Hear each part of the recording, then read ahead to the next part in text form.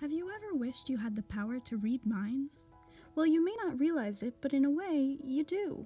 And there's no better way to realize it than by observing young children who are still developing these abilities and are not yet mind-reading superheroes like the rest of us. These abilities are what neuroscientists call theory of mind. That is, the ability to think about other people's beliefs and desires and to understand that they could be different from your own. You use this ability to make sense of or predict other people's behavior. Theory of mind is developed between the ages of 3 and 6 in typical children. This has been observed across cultures thanks to many different tests of varying difficulty. The easiest concept for children to grasp is the idea that two people can have different desires. Much harder for them is the concept that two people can have different beliefs. This concept is what is tested in the most famous test of theory of mind, the Sally-Ann task, which I will demonstrate in just a second. Not all children develop theory of mind at the same rate, as you will see in this video, where two children who are both 5 years and 4 months old will perform differently. This is Sally. This is Anne.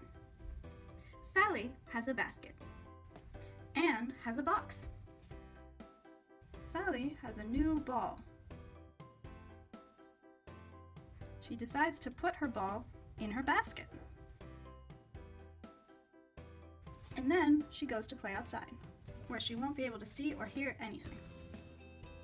While Sally is outside, Anne takes Sally's ball out of the basket and puts it in her box instead. And then she goes to play outside. When Sally comes back, where will she look for the ball? Where will she look for the ball? In the suitcase. Which one, the box or the basket? The box. In the box. In the basket. To succeed, the children have to understand that Sally's belief about the ball is different from their own belief. Sally believes the ball is in the basket where she left it. Her belief does not reflect reality. This is called a false belief task. It may seem easy, but it's actually one of the hardest tasks that tests theory of mind, because you have to be able to maintain two different conceptualizations of reality in your mind at once.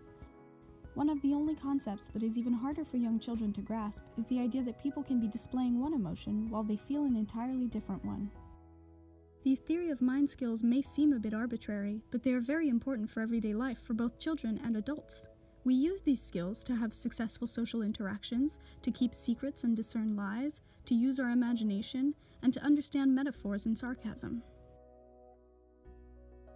You may have noticed that all of the skills I've just listed are things that people with autism tend to struggle with.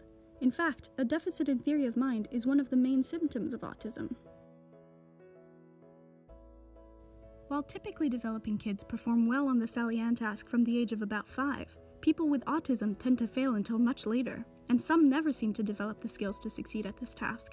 This is due to the fact that their brains develop differently. When non-autistic people process theory of mind tasks, they typically activate areas in the temporal poles and the temporoparietal junction, here and here, and the medial prefrontal cortex, which, if we cut through the brain, we'll find here.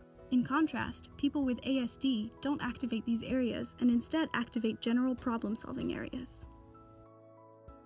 Autism spectrum disorder affects about 2% of the population, so next time you take your mind-reading abilities for granted, remember that not everyone can use them so easily.